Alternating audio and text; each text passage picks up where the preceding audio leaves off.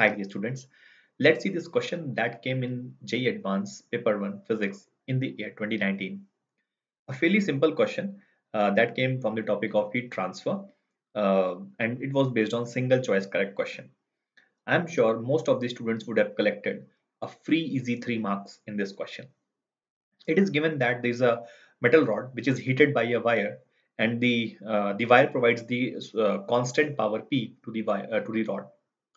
The temperature of the rod as a function of time has been given, and we have to find the heat capacity of the rod.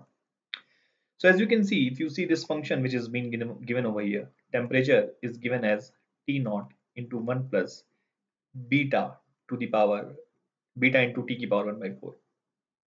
If you find the rate of change of temperature, so this will be simply T naught into, this will become 1 by 4 into beta into T to the power minus 3 by 4, right?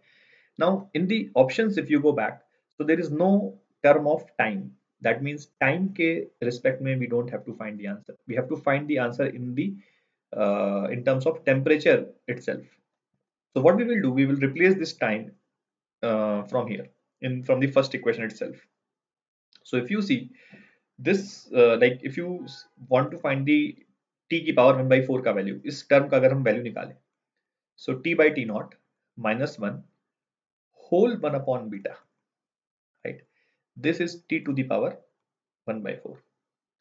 This we can substitute it over here. तो ये लिखा हुआ है t naught beta by 4 and denominator में t की power 3 by 4. That means इसका cube. So if we cube it, so you can see that beta की cube denominator में create होगी, that will go in the numerator and it will become like this, and this will be t by t naught, है ना? एक minute. Yes. So this will be t by t naught minus 1 whole cube. Okay. So this further can be done as if you take the LCM over here, t naught की power cube बाहर आएगा और वो numerator में जाके इस type से create हो जाएगा and denominator में we will be left with t minus t naught whole cube. This is the rate of change of temperature. Now it is pretty simple. We can say that the rate of transfer of heat can be written as heat capacity into rate of change of temperature. dq by dt is nothing but c into dt by dt. So from here we can say that c ka value will be power upon dt by dt. So this becomes power into 4 into t minus t naught ka whole cube divided by t naught to the power 4 into beta to the power 4. So this is our answer. Option B matches 4p into temperature minus t naught ka whole cube, which is over here, upon t naught ki power 4 upon into beta ki power 4.